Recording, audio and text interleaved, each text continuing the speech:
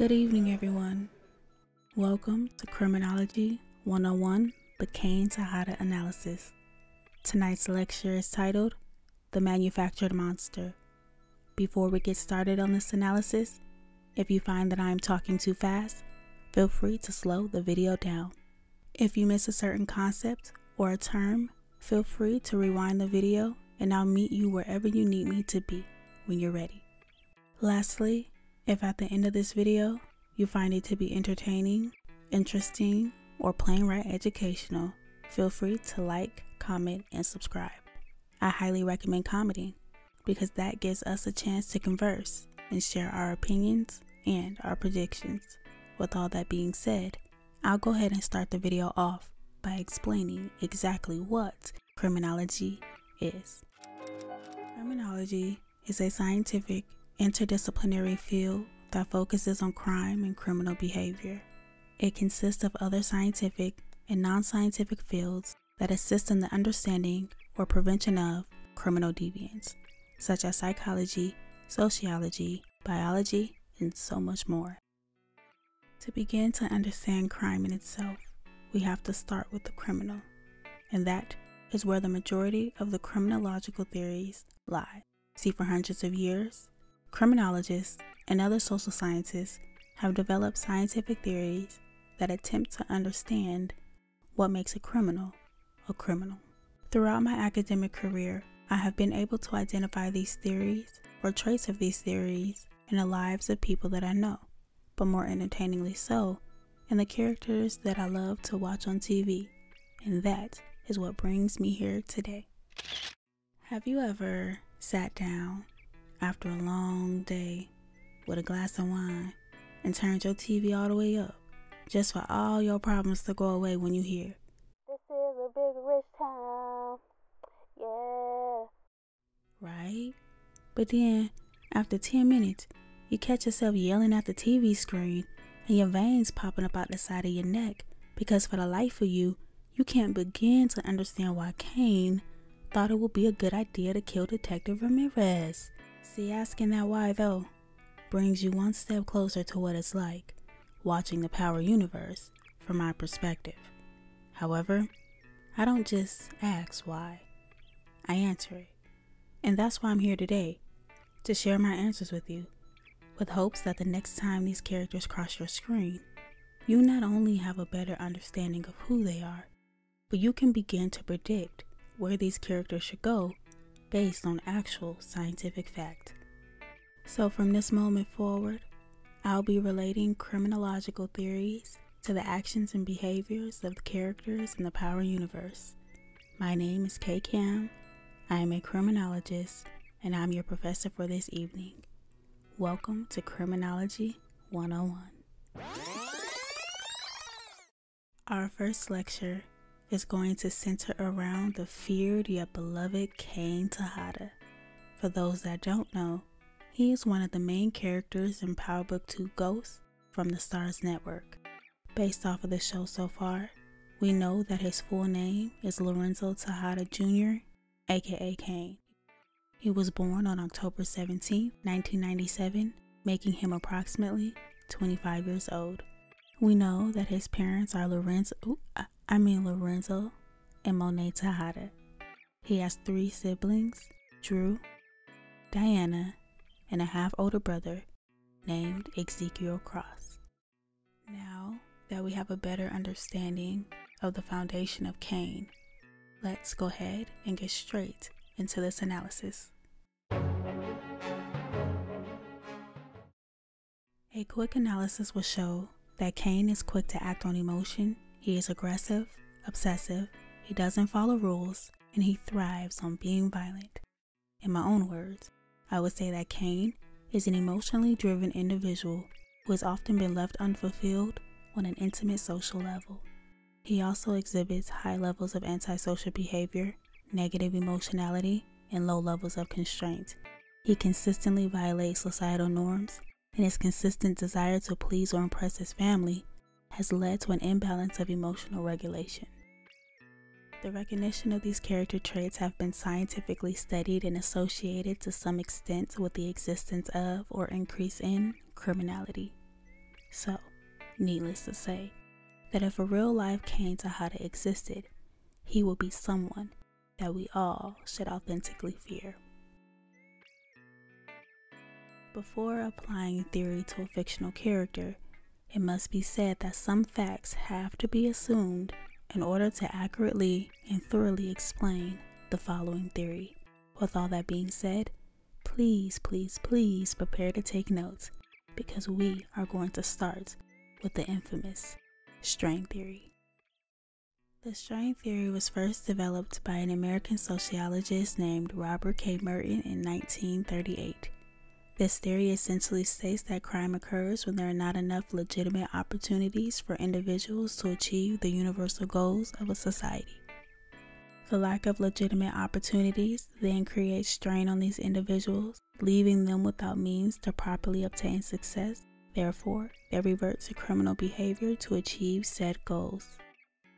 However, based on my research, I found that a reformulated version of the strain theory, known as the general strain theory, or GST for short, would be the best theory to explain the criminal behavior of Cane. The general strain theory was developed by Robert Agnew in 1992. GST elaborates on Merton's theory by stating that individuals who experience such strain have a higher likelihood of committing crime as a way to alleviate that strain and the emotions connected to it.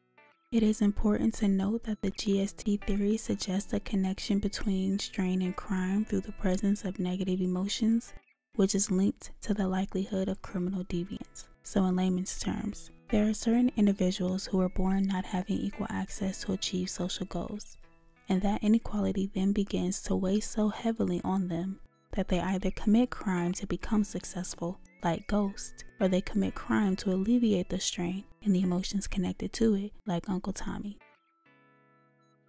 So now that we have a basic understanding of what strain and general strain theory are, let's dive just a little bit deeper and begin to apply it to Cane.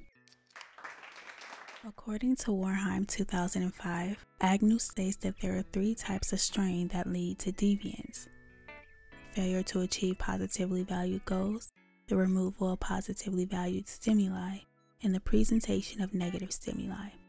For the sake of time, we are going to focus on the second and third types of strain because they often go hand in hand.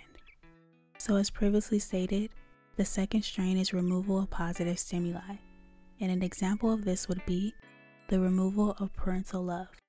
What am I to you? Huh? Your soldier or your fucking son? For example, when the Tejada family learned that Cane killed Detective Ramirez, Monet decided, in consideration of Cane's other failures, that he is to no longer be a part of their family. Making this decision so bluntly sent a message to him that would lead him to conclude that he is no longer accepted, therefore no longer loved, by not only his mother, but his siblings as well. The actions that Cane took after this incident, such as teaming up with GTG, robbing the church, they were all criminogenic responses to the strain that he has experienced with the presumed removal of parental love, aka the removal of positive stimuli. Another example would be the unfortunate yet inevitable rejection that he faced when he tried to help Effie, whom he liked, but was quickly met with the reality of their situation. Effie made it quite clear that she was not interested in a relationship with him, and that he was in fact never going to come before her, and her actions, or lack thereof, suggested that she was in fact still in love with the one person that Cane hates the most. See, according to my research, this interaction with Effie, his romantic partner, resulted in a loss, which again is an example of the loss of positive stimuli, thus increasing the strain that Cane feels. At this point, if you are following along, you can probably see why strain categories 2 and 3 go hand in hand, but let's go just a little bit further. The third strain, presentation of negative stimuli, becomes evident when interacting with members of his family. For example, every time he has had an interaction with members of his family, especially after the Detective Ramirez incident, he was constantly and aggressively reminded of his failures. This is evident every single time Monet tells Cane that he, quotes, always messes things up for this family, or when his siblings suggest that he never really thinks things through. I'm not stupid, Monet. No matter how many times you say that to me. These verbal insults are in fact an example of negative stimuli. Another example would be the physical assaults that he has experienced. For instance, when his father Lorenzo had him jumped in prison for accidentally pushing his mother, and when Monet slaps Cane by the river after Zeke's interview. All of these incidents add to the already existing strain that Cane feels. So, quick check-in. Can you see now why I titled this lecture, The Manufactured Monster? If not, let me go ahead and put 2 and 2 together and wrap it up. Based on what we know about general strain theory, the strain that individuals experience often produces negative emotions. In an effort to alleviate the strain and its associated emotions, crime is extremely likely. As the seasons progress, we can see that Cane never truthfully stops trying to do right by his family. He never stops hustling. He never stops driving his range. He consistently wears designer clothes, and yet, the means in which he obtains or sustains these things are by way of criminal deviance. Additionally, his jump from killing rival gang members to killing a cop and threatening a lawyer shows that Cane's criminal activity is not only sporadic, but it is in fact increasing. In conclusion, this analysis shows that Cane's criminality is a result of strain that exists due to his family's responses to his actions. Although his actions may not have been smart or effective, his efforts were always based on his desire to be loved, accepted, appreciated, but more importantly, respected. Unfortunately, Cane has been and continues to be unfulfilled on an intimate social level, which has increased his levels of strain, therefore leading to high levels of negative emotionality, low levels of constraint, and an imbalance of emotional regulation, which are all traits connected to criminality. So, if I were to be asked, as a criminologist, what makes Cane Tejada a criminal to be feared? I would say that the difference between Cane and other characters in the Power universe is that it is his interactions with people around him that is unknowingly molding and shaping him into the exact thing that makes him powerful.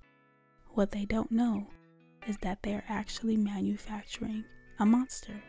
And there's one thing that we all know: when a monster gets big enough, nobody is safe, especially its creator. I got shit to prove to you. But that's who I motherfucking am.